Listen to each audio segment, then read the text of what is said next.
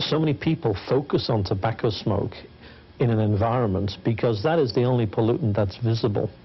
And in fact, it's there as a result of bad ventilation.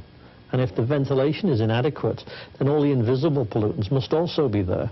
And many of these invisible pollutants are probably the ones that are really causing the reactions everyone's blaming on the smoke. A federal court has ordered Lorillard, Altria, Philip Morris USA, and R.J. Reynolds Tobacco to make this statement about the health effects of secondhand smoke.